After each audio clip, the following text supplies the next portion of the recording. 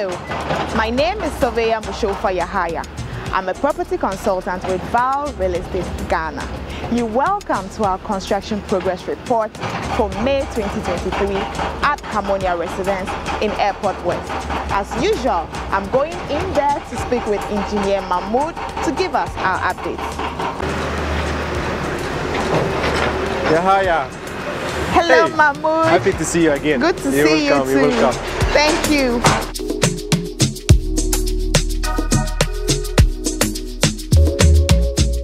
I see there's so much work going on here. Yes, actually we're still at the excavation level.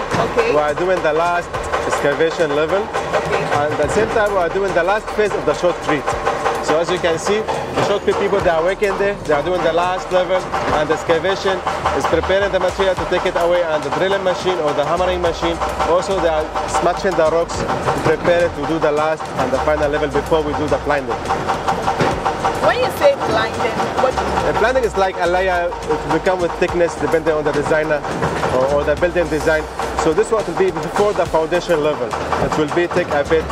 We'll do some waterproofing on top of it, so it will be like a clean space for the iron rod to start.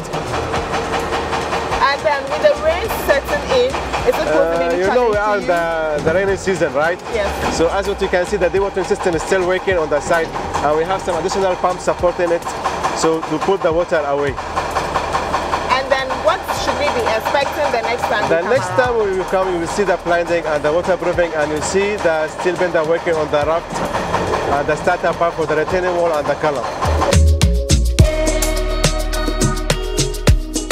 Okay, so thank you so much. Thank you for coming. You're welcome all the time. Thank you very much. Thank you. For the next update. Thank you.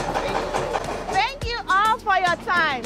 We look forward to bringing you more of these as construction progresses.